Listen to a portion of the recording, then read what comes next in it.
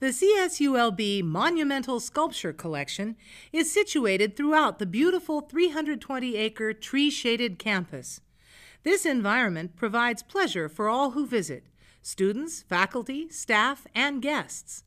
In 1965, CSULB sculpture professor Kenneth Glenn and artist Koso Alul organized the Long Beach International Sculpture Symposium.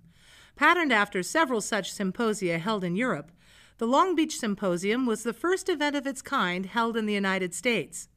More importantly, it was a significant experiment in the formal collaboration of art and technology.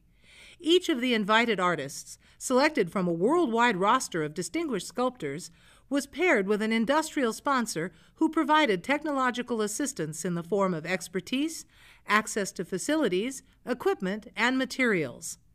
The on-campus site also provided students with the opportunity to observe and assist established artists in an environment that was very different from the usual classroom activities.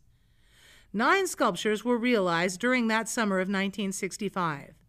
These works became the nucleus of the CSULB Monumental Sculpture Collection. Since that time, 13 additional pieces have been acquired and are sited throughout the campus.